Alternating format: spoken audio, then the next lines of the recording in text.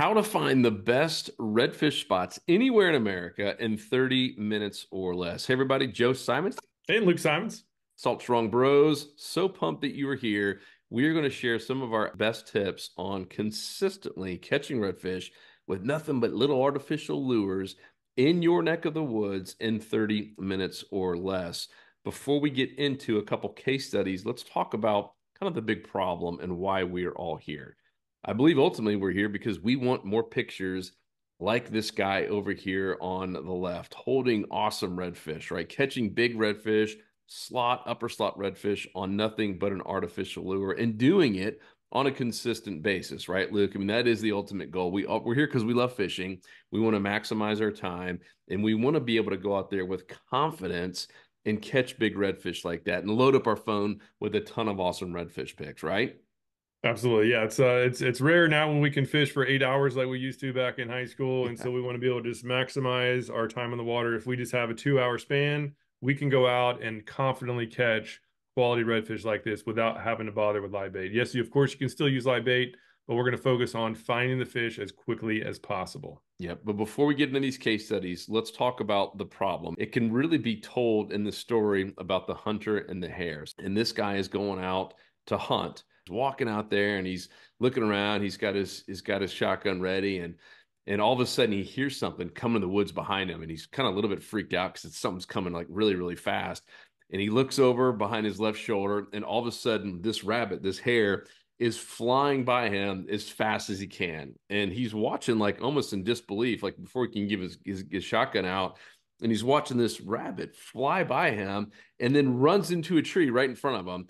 The rabbit hits the tree so hard, it breaks the rabbit's neck. The rabbit's out cold like this.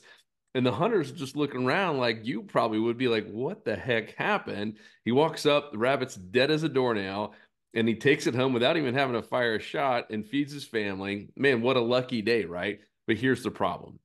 That hunter on his very next trip, guess what he does? He goes back to that same tree, that same area where he just watched this rabbit kill himself on accident, and he waits for a rabbit to do the same thing again.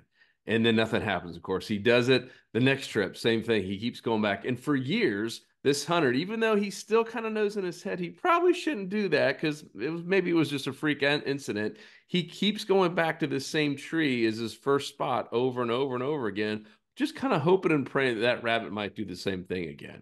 And I tell you that story because that was Luke and I. That's like most anglers, honestly. We have that really one good catch or that one epic day in that one spot, and guess what we do?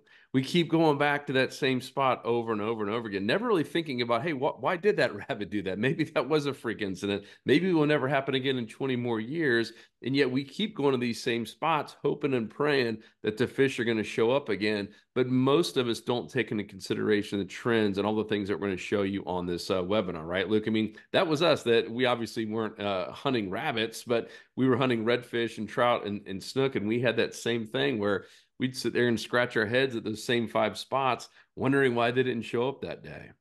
Yeah, I remember like Dennis Oss took us out one day and we caught a slam and he showed us a spot in the area that we fish a lot. It was near Boca Yep. Grande. And we were so happy. We're like, finally, we have a spot where we can catch a slam. And so like, we thought our problems were over.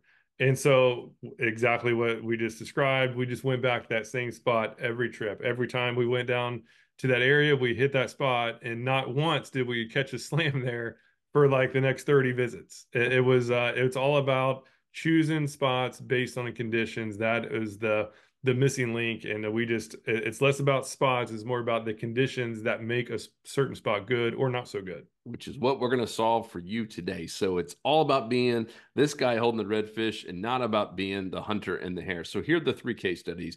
One, we're going to talk about how to find endless amounts of redfish from the comfort of your home using some cool technology. Number two is the three things to look for on the water that kind of guarantee that redfish are going to be nearby.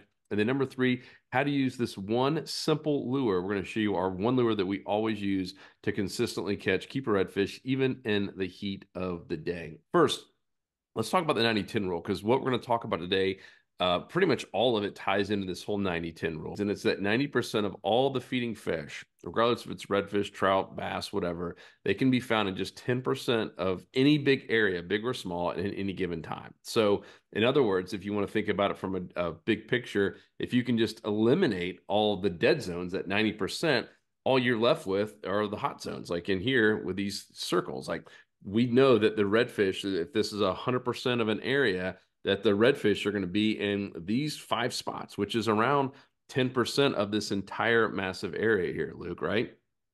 Yeah, again, it's all about probabilities. It doesn't mean there's always going to be fish there. This is just where they're most likely going to be. And as I've said before, right, this is how you make sure that you put yourself in the right zone so you're not wasting your time and you're just maximizing every second of your trip. Nothing's worse than being in a dead zone because no matter you can have the most expensive gear, the most expensive equipment, the fanciest lure, and you're not going to catch anything. Simple as Yep. that. So the great news, although redfish move, they are quite predictable once you know the 90-10 secret. And these are 2 nice redfish that Luke and I caught here recently using nothing but artificial lures. You can see that one little lure slam shady right there in his mouth. Yeah, and we'll show some footage on exactly how these redfish positioned in this exact area, and it's like night and day. Once you see it, it's hard to unsee it. So you're gonna really enjoy the drone footage coming up. I love this quote. We're about to get into case studies here, so don't worry. But this quote just solidifies all of it. Paul Johnson, he wrote the book called The Scientific Angler, one of the top-selling books of all time for anglers who really want to dive into fish biology. And you could read it here. It says, "In any given body of water in which I have dived," because he was the diver that would go down and film all these fish, "less than 10% of the underwater acreage has held 90% of all the game fish population. All too often, the fisherman has absolutely no clue that he cruised by some of the finest fishing areas he could imagine in his wildest dreams." I love that book, by the way. If you haven't read it, as a must read. So let's get into case study number 1, Luke. How to find endless amounts of redfish from the comfort of your home. All right, so we're going to start with some cool drone footage. This is the type of spot that redfish love to hold by. And what we have here, this is oysters. You can see some oysters. We can see some mangroves. Let me go ahead and start playing it.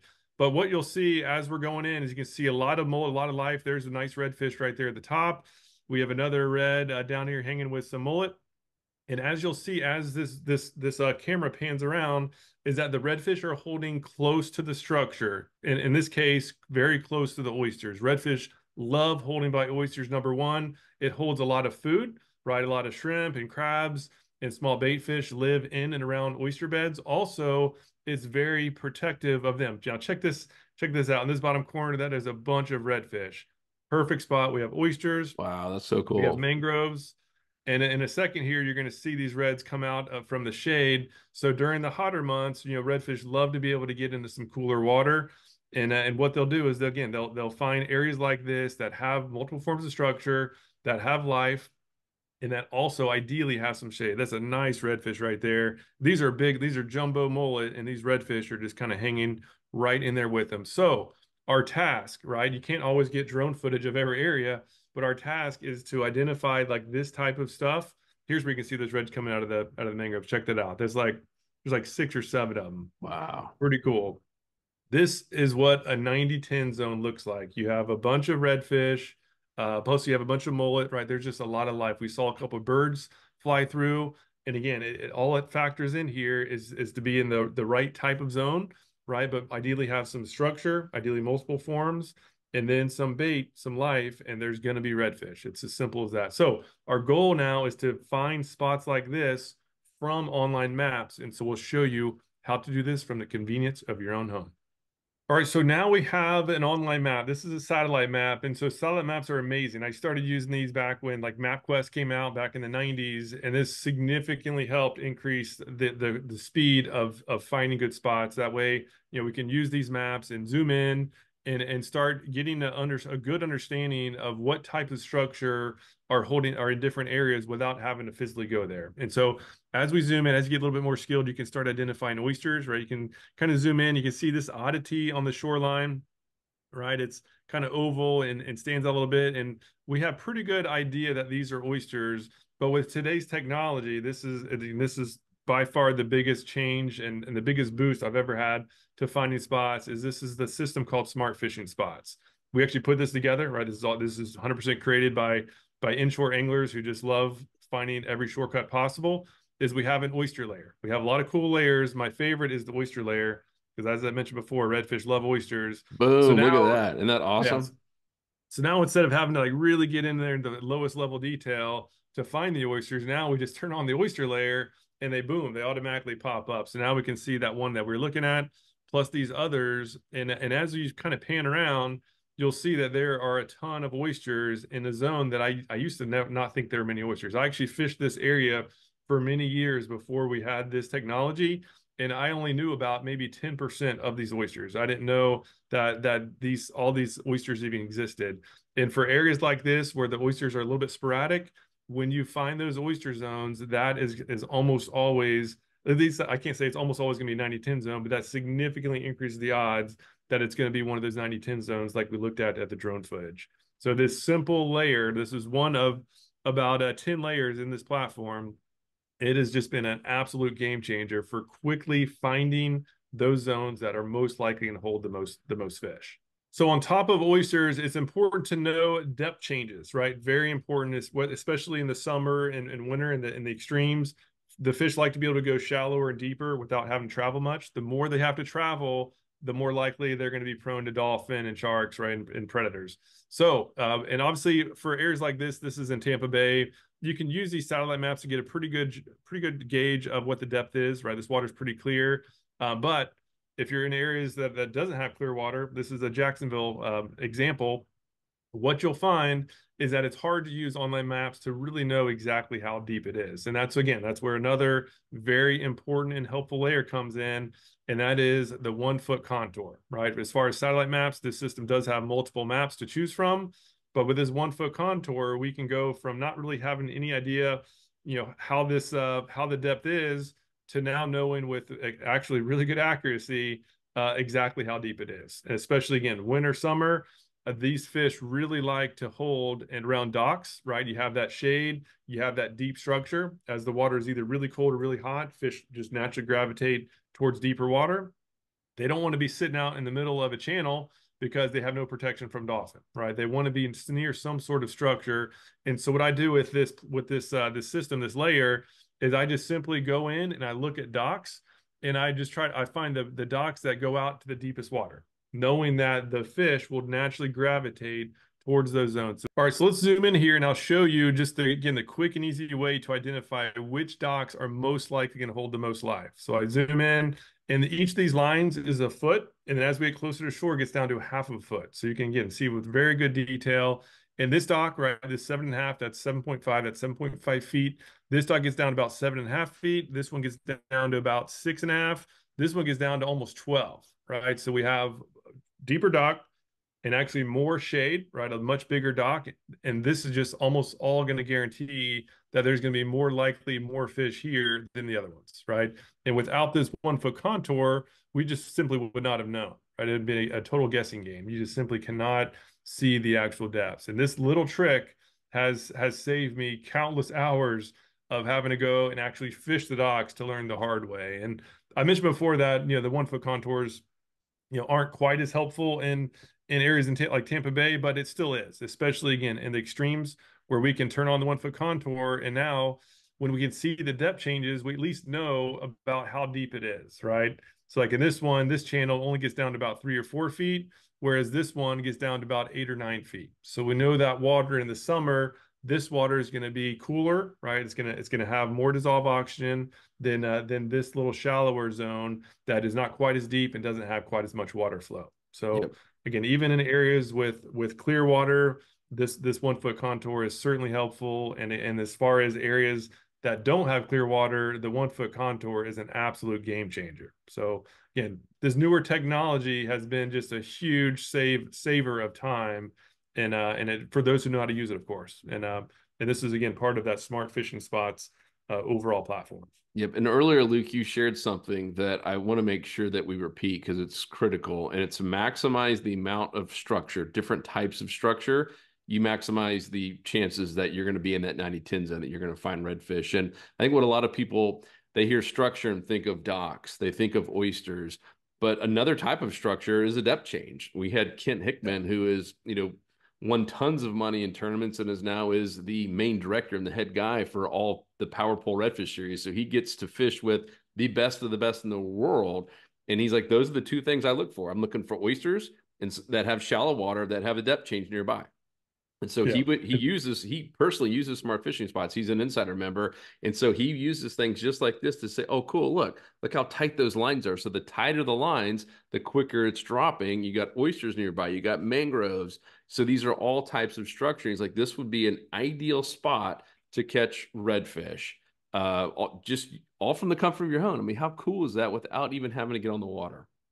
Yeah, so again, that 90-10, right? The fish hanging around this oyster bed have left distance to travel at the low tide when they have to push off. It gets too shallow. Now they can hold right on this edge, right? This is a grassy edge going from 2.5 feet down to about 5.5.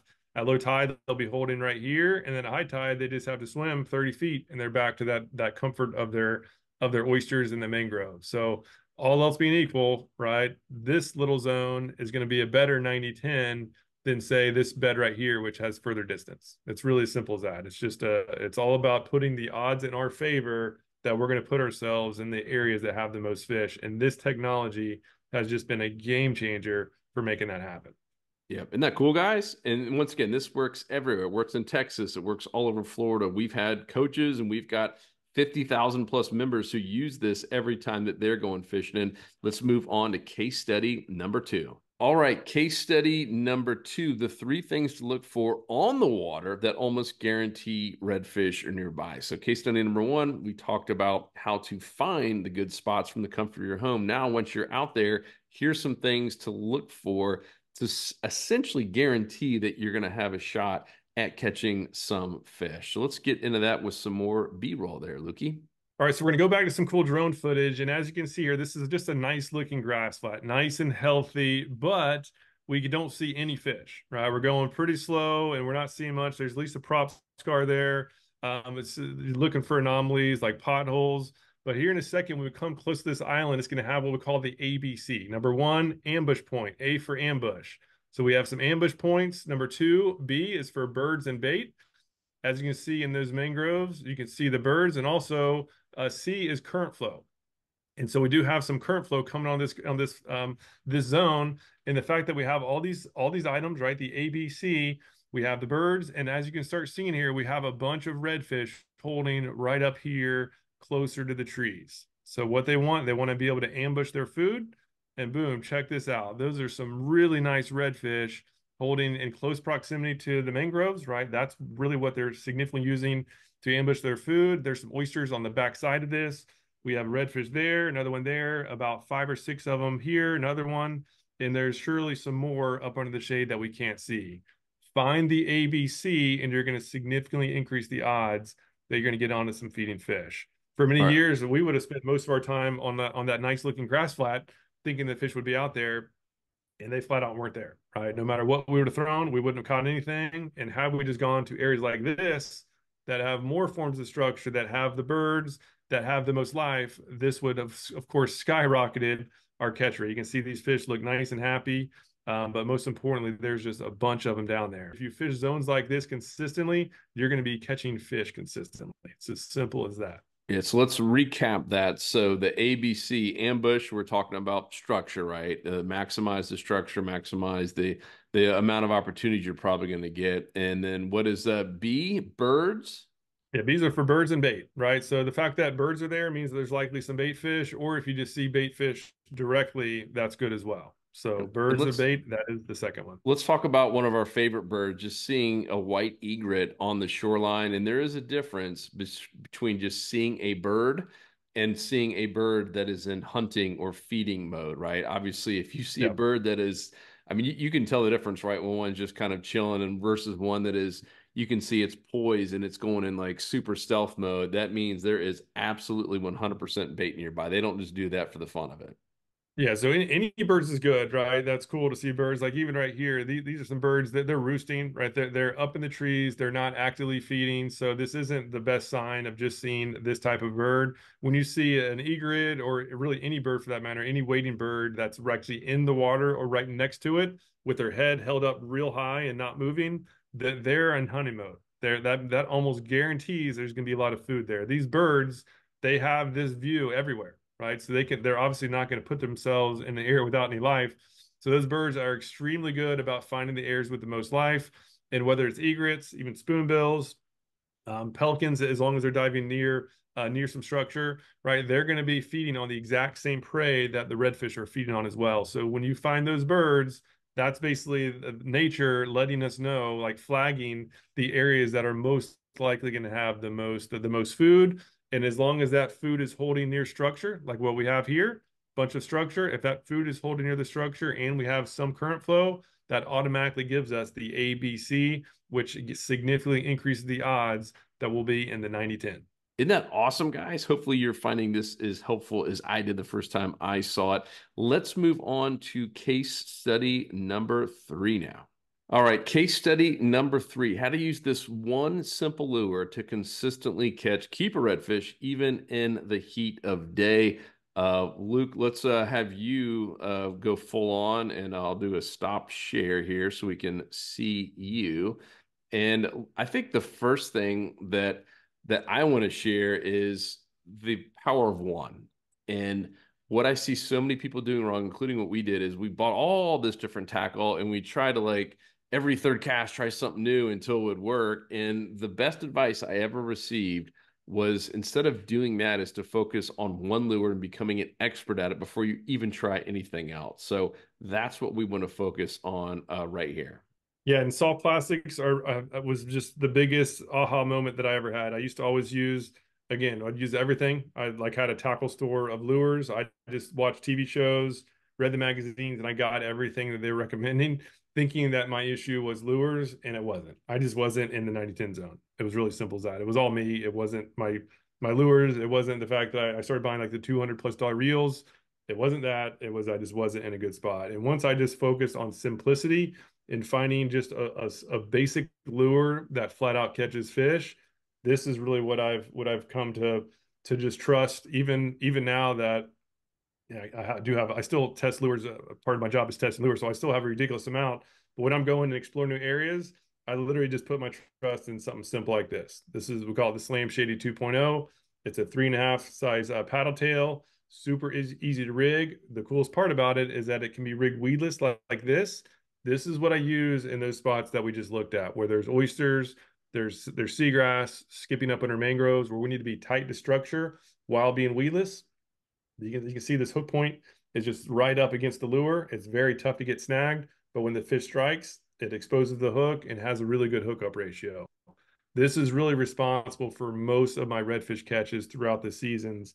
But this same lure, right, if they're holding in deeper water, I can get this same lure, the same tail, and just rig it on a jig head. Now I'm able to get down to the 3 to 6 foot depths where I'm fishing like those docks. Skipping this up under docks is great. If the fish are, again, if it's really cold or really hot, those fish will be on the deepest oysters they can find or the deepest structure. And that's where the jig head rigging has the most success. But the cool thing about this, it's just super easy. Anybody can do it.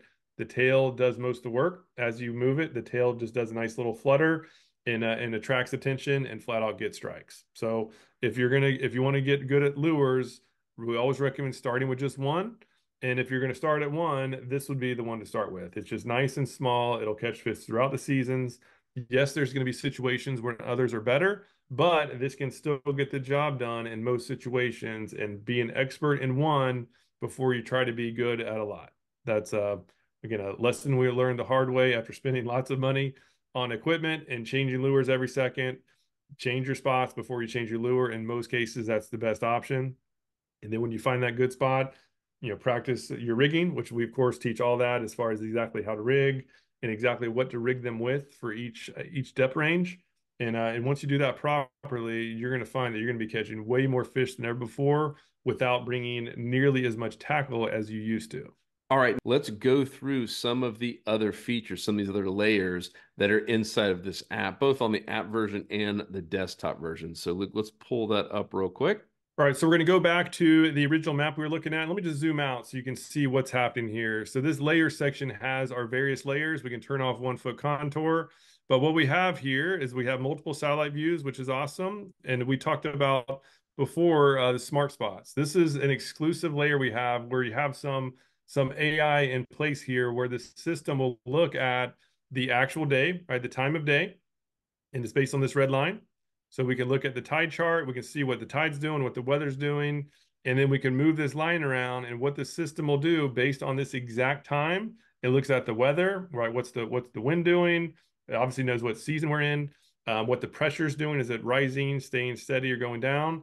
And based on that information, it'll start highlighting the zones that are most likely going to have some feeding fish. Red is the best, then yellow, and down and so forth. So again, this just takes some of the some of the onus off of you to know exactly where the fish are going to be. And of course, it's not designed to be the one all be all, but this will just help make sure to guide you to focus on some areas that are most likely going to have some good action. Yeah, it's we created it with just the in mind of having the ultimate 90-10 shortcut as a guide. I still personally I will look at them, but I like to use all these different layers. So look if we can pull up a few more layers, maybe even turn smart spots off and show the 4K satellite, show some of the shade relief and the marine charts, all the other cool features we have on here. Yeah, so as far as the satellite maps are amazing, but there are some issues. We'll just zoom in down to this zone, so we can basically see there's really not much to be seen here. Obviously, we have the oysters. That's because we still have the oyster layer on, but just a traditional satellite map is good. But there's some cases there's just not going to be very clear data. But with this, we have multiple maps. We have normal, which is Google. Then we have Bing, so that now we have better, right? But now we have this, we also have, it's called a high res. This is almost always the best, right? And that is a noticeable difference on that Wow. high res to the other two. Now we can clearly see where these troughs are. These get down to probably 10 feet of water. This bay is probably 5 or 6. But with very good clarity, we can now see exactly what's happening down there on the bottom. Where if you're just using Google, right, you don't have nearly as much insight. Yeah, And this is night and day. Like the this high literally res looks like nighttime. yeah, the high res is considered the 4K. So you click that on. I mean, it's Yeah. wild. Like zoom in down that little oyster island or that I assume there's some oysters up there, Luke. A little bit north. I mean, it is crazy the clarity that we have on this. I mean, how cool is this? It's like being Yeah, able and to here's see underneath the water. yeah, so here you can actually see some oysters poking out, right? So you're getting some again crystal clear visibility. This has been again a total game changer as well. Yeah, that would cost you Well, thousands just to get that in and of itself nationwide, like we have it. While we're talking about seeing underwater, let's look at the shaded relief too. I know there's a channel nearby we can show kind of the power of this shaded relief. yeah, shaded relief is just another way to see the depth changes, and so this is very helpful. Again, you can see this is the shipping channel going through here. You can see some man-made channels going into the backwaters. So again, this just helps you visually see like this is probably riprap where they dug the channel out and they dumped some limestone. And so in some areas we have another thing called the high res. So the high res shaded relief, this is really, really cool. This isn't for everywhere, just so you know, but in some zones, you can start getting in and you can see high res data on exactly what's happening on the bottom.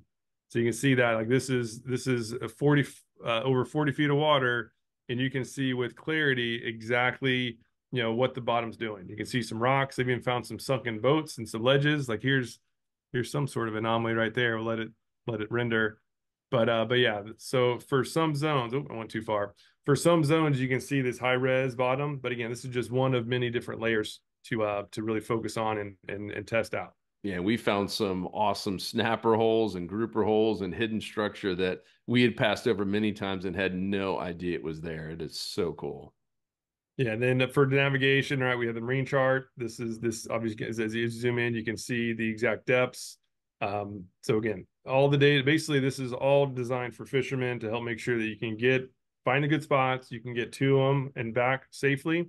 And where you have all the weather data, right, tides and weather all here was very nice, easy to read everything by hour. You have the it's supposed to be pretty rainy here today, as you can see, but we have the wind, we have the tide chart, and these columns in the background, those are the feeding scores. So it actually gives you the time of day that is most likely going to have the most the best bite.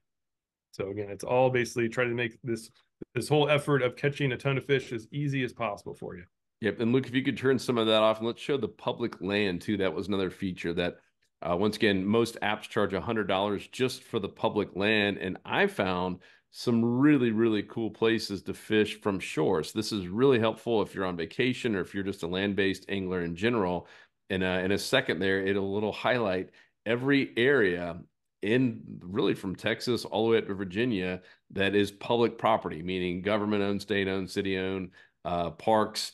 And some of these little properties are things that we've passed by before and had no idea that we could legally go out there and fish from them.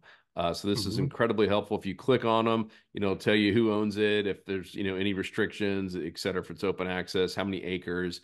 Really, really, really cool stuff. And as I said, there's apps that charge $100 a year just for this one layer in and of itself. Yeah, and same for launch spots as well. So if you're a kayaker or even if you like wade fishing, these launch spots show publicly accessible areas where you can launch a kayak or even do some wade fishing. So again, really, really cool that I was able to find some. I lived in the Tampa area for many years, and some have popped up that I never knew existed as well. So and all the data is here for you to make your life as easy as possible. Yeah, we even had a guide up in the panhandle in between Alabama and Florida that found one that he lived there and guides there, and he's like, I had no idea I could legally fish from this spot until he checked the app. And same over in Texas, we've had some pretty hardcore anglers over there report back on all the different new spots that they've found that they can do their wade fishing for big trout. So super, super helpful. Yeah, and as you'll see, we let it load, and there's inland spots as well. So obviously, we focus on saltwater fishing. There is a lot of data for freshwater, but again, whether you're on any part of Florida, really anywhere in the southeast, this platform has everything locked and loaded for you.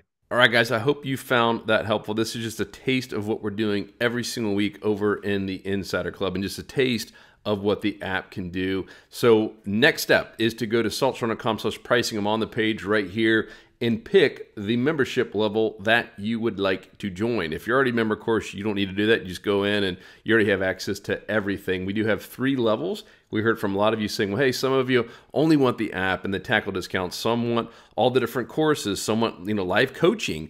We have it all. So regardless of where you are and regardless of what type of angler you are, from wade fishing, shore fishing, kayak fishing, skiff fishing, big bay boat fishing, regardless of where you live, from Texas to Florida to Virginia, anywhere in between, we have a level for you. And we have members just like you in our community of now almost 60,000 members. So go here to saltshore.com/pricing. You'll be able to get access. And right now, when you sign up, we're giving some free tackle gift cards that you can use immediately in our tackle store, where as a member, you're going to save 20% or more. Any questions or anything, hit us up.